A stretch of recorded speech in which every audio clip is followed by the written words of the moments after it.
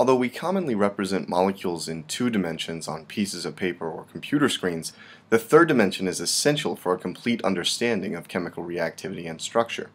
Consider first this representation of a carbocationic intermediate in an SN1 reaction.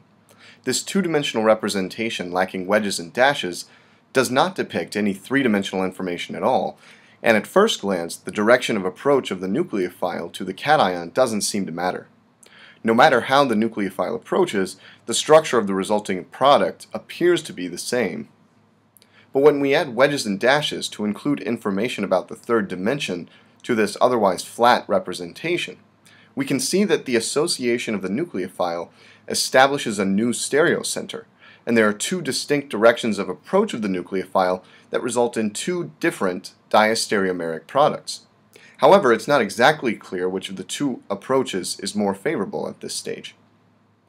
Passing now to an interactive three-dimensional model, we can see that the face of the carbocation on the same side as the one-carbon bridge is severely blocked. The other face of the carbocation is relatively free.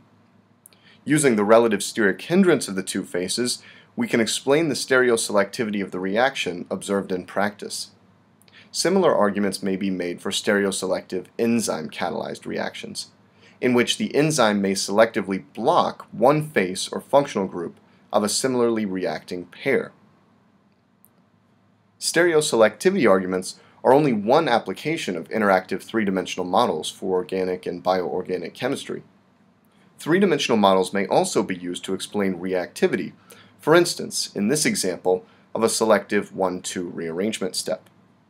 A straightforward 2D drawing suggests that either hydrogen or carbon can migrate to produce a resonance stabilized cation.